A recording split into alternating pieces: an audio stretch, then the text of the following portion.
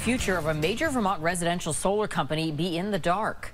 Thanks for joining us at 6. I'm Kat Villianzoni. And I'm Darren Perrin. iSun, a publicly traded company, filed for bankruptcy last week, leading to concerns from some about home solar projects.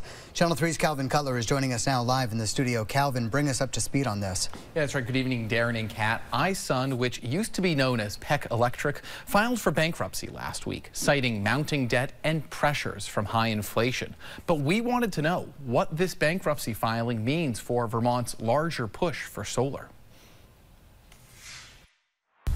A cloudy future for a major solar developer. Chapter 11 bankruptcy documents submitted to a Delaware judge last week show iSun, the parent company of Sun Common, finished last year in the red, losing over $19 million and hemorrhaging $250,000 weekly and maintaining millions of dollars in debt. In a statement, iSun CEO Jeff Peck tells us, quote, "This process will enable us to restructure our finances and operations to ensure our long-term sustainability and competitiveness. We don't know how exactly iSun landed in financial dire straits, but those in the industry say there are many complexities." Residential solar is all about financing at a certain point, and so the increased rates that are across the board right now, be it for homes or cars or solar arrays, are also challenging the market. State Representative Caleb Elder, who's also a solar consultant, says financing home solar arrays, which can run about $20,000, can be tricky. Add to that steep prices on wiring components and tariffs on Chinese steel.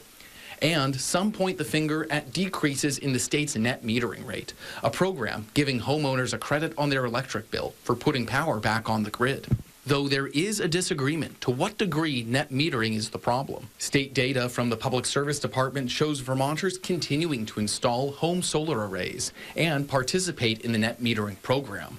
One of iSun's competitors, Catamount Solar, says the overall market for residential solar is still strong. And if your company is structured in a way that, can't support some of the ups and downs in the market, then you can be affected. And I think that's what we're seeing right now.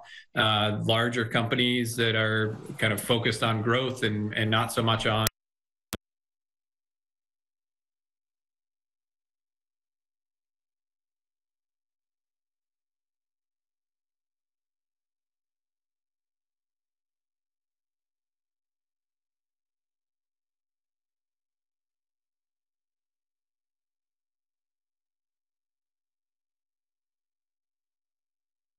later this month, which seeks to spur more in-state renewable energy.